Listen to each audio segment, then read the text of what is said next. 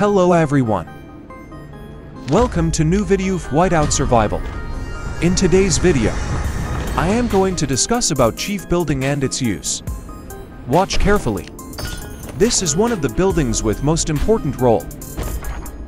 There are total 6 power of edict which you can use. Night shift, comprehensive care, double time, productivity day, rush jobs and festivities.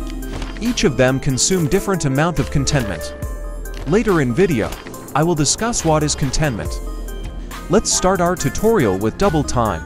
If you use double time, your new building construction or upgrade will be 20% faster for 5 minutes. As example, my furnace upgrade time is showing here more than 15 days.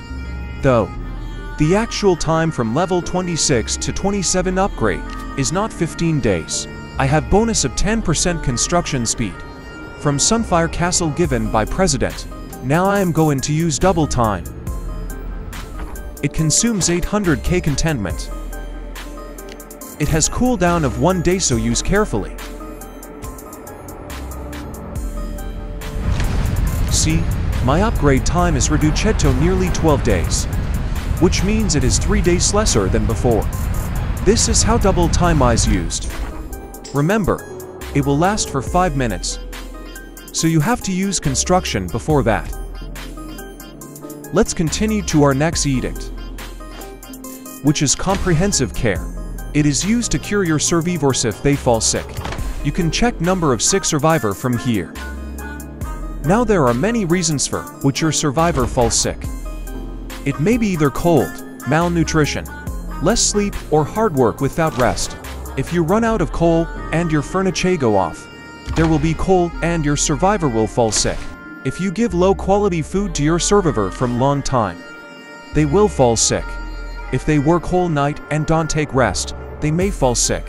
For giving you example, I turn it off my furnace for some time, so my clinic is full right now. Let's cure them with comprehensive care. As you can see, it consumes 5k contentment, and it has a cooldown of 4 hours, which is pretty low. See, my all 6 survivors cure.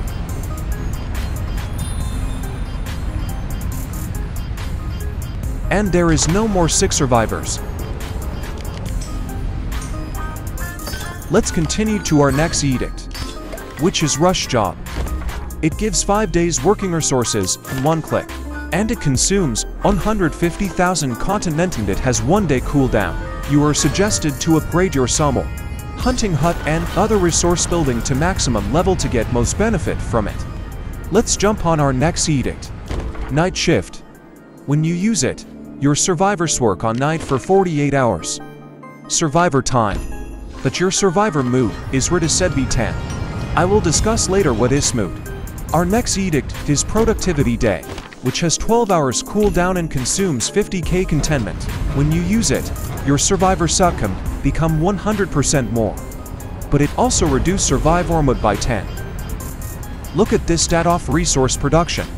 It is before using productivity day.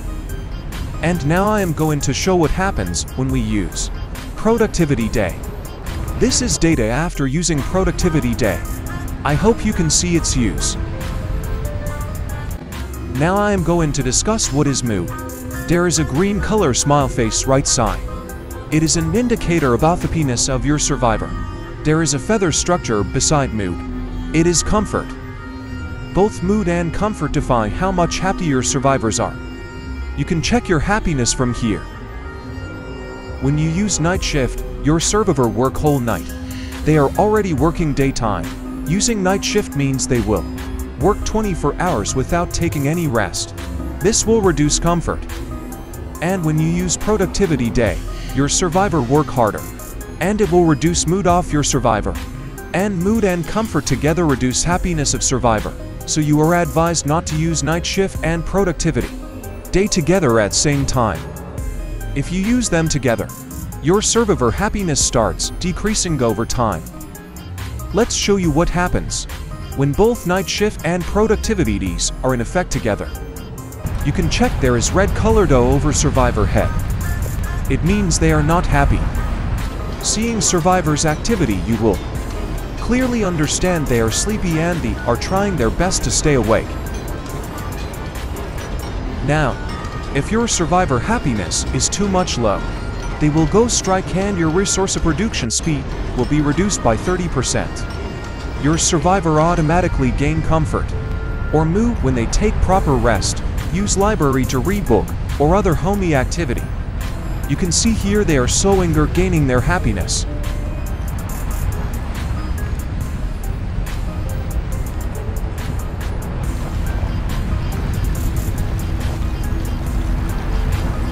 Each type of activity gives different amount of mood or comfort.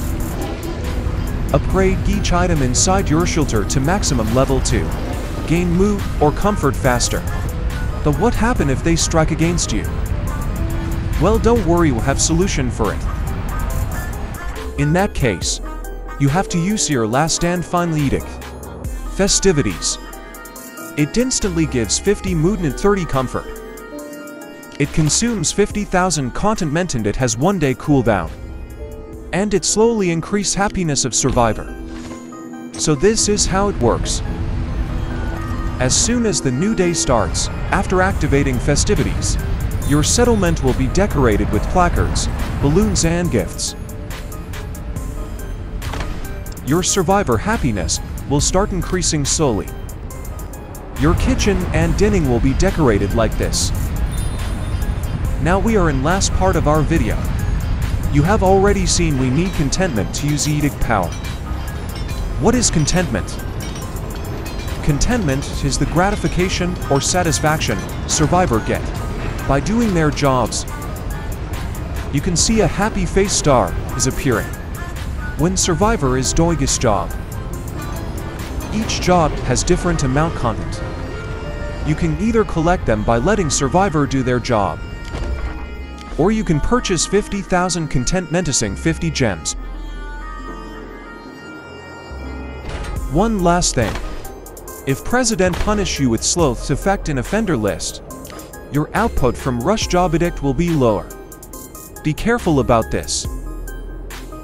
That is all for this video. See you in next video. To watch more, subscribe.